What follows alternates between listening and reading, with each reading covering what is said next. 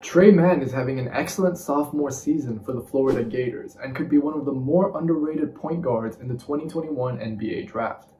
This is Floor and Ceiling. Let's break him down.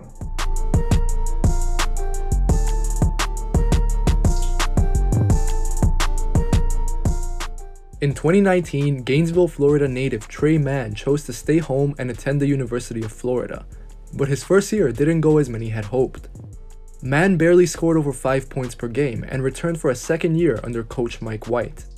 A 6'5", wiry point guard, Mann is living up to the hype in his sophomore season for the Gators. He has shown some impressive flashes as a playmaker and continued growing as a shooter, re-entering himself into NBA draft conversations.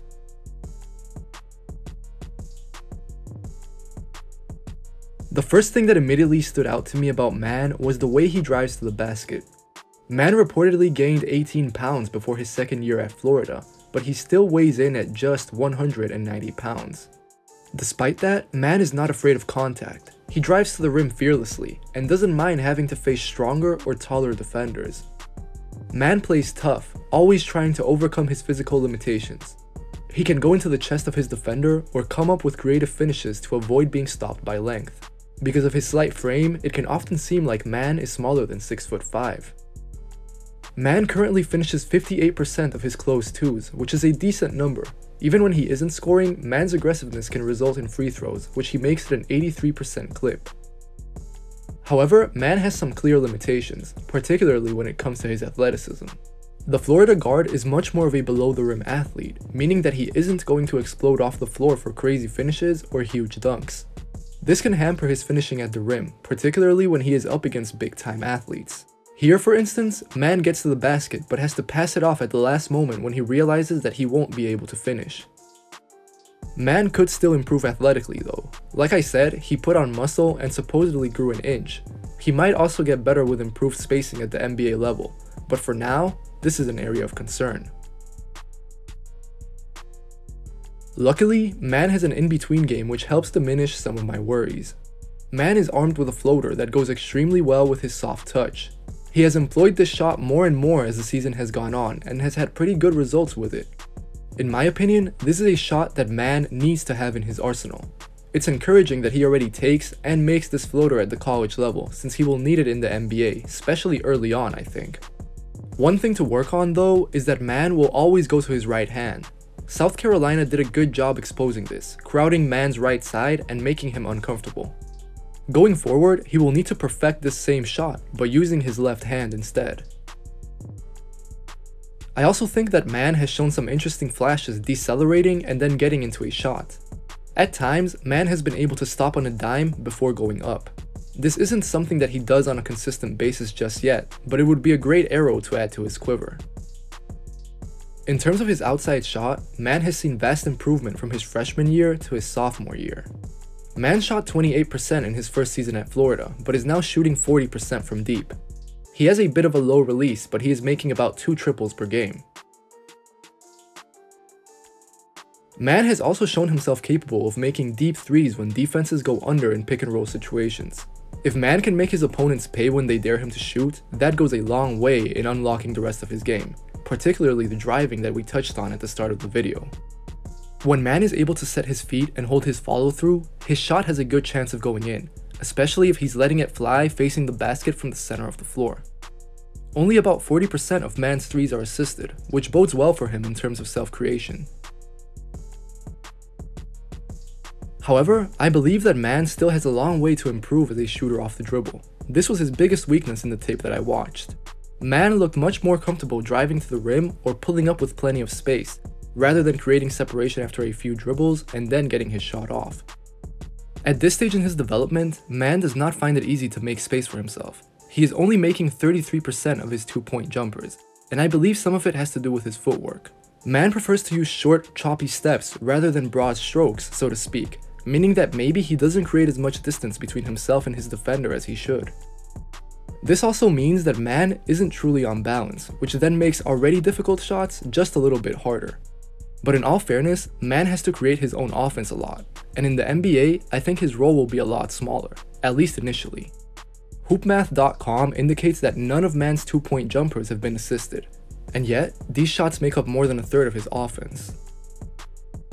Florida hasn't used Mann in a significant off-the-ball capacity so far, but the few signs have been good. At 6'5", I think that Mann has the size to play the off-guard role, particularly if his three-pointer is legit.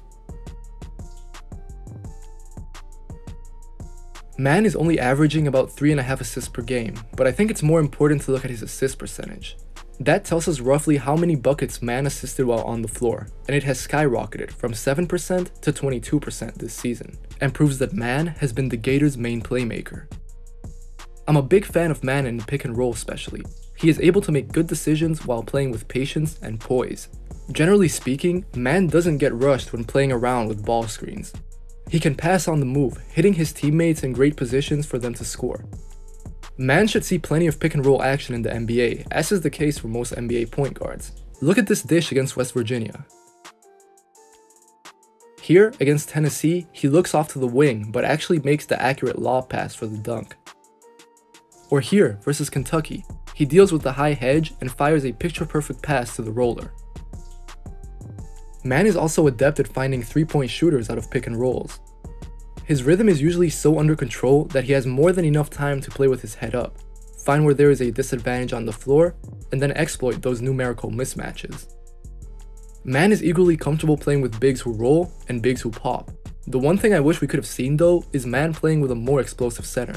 Florida usually has Colin Castleton out with Mann, and he is more of a back to the basket big. But for all the goodness Mann can bring in passing out of screens, I think he can still stand to improve his handle, especially under pressure. Mann doesn't tend to get rushed, but the few times that happens to him is when the second defender meets him high in the pick and roll. When this happens, Mann can get flustered and is more prone to making mistakes. Florida's game against Kentucky was a good example of this. We typically tend to think of Kentucky as having NBA caliber athletes, so it was an interesting test for Mann that he had mixed success with. John Calipari had Kentucky aggressively blitz Mann in ball screens, and it took him a little while to get adjusted. Over these clips, we can see how Mann turned the ball over 3 times when he was met up high by the Wildcats and pressured on the ball. I also have to once again make note of Mann's athletic limitations. Since he doesn't have much burst or explosiveness, the Gators guard can struggle to turn the corner at times. We see this here against Tennessee, where he can't come off the ball screen and eventually has to pass the ball off. The same thing happens here against Auburn, when Mann is switched onto JT Thor, one of their bigs. He cannot beat him off the dribble and has to toss up a wild shot that he misses. Admittedly, I am higher on Mann offensively than defensively. I think that he can and will be targeted on this end of the floor early in his NBA career, and he will have to definitely work hard to improve. To start, I think that Mann gives up dribble penetration too easily. Sure, he's really thin and reportedly lacks wingspan, but he can play defense far too upright, not getting low to the ground enough, or moving his hips, and this makes it too easy for the attacker to get past him. Mann could also stand to be more focused when playing off the ball. Here, he gambles, and it leads to an open 3 that South Carolina does not capitalize on. Or here, Mann leaves a 38% career 3-point shooter in Rich Kelly wide open. Lastly, Mann gets caught in the middle of no man's land here. I'm not sure what he's doing really, but he gives up the back cut and the floater. Mann's closeouts are inconsistent as well. There are times where he will lose control and foul. He needs to be more disciplined to not get himself in possible foul trouble or give the other team easy free throws. However, not everything makes for grim reading.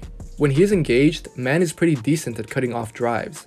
He tends to do better when opponents are diagonal to the basket rather than facing it head on. In those situations, Mann plays the angles better and is able to get stops.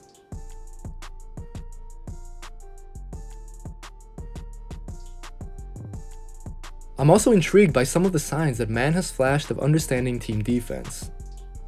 He is not much of a rim protector right now, mostly because of his size, but maybe he will be able to help out in this department in the future. Despite his flaws, Mann is averaging over 1.5 steals per game. Mann can make the right rotations on defense to stop opponents from getting easy shots. I'm not sure he will be effective here early on in the NBA, but I think that this is at least worth mentioning and watching out for in the future.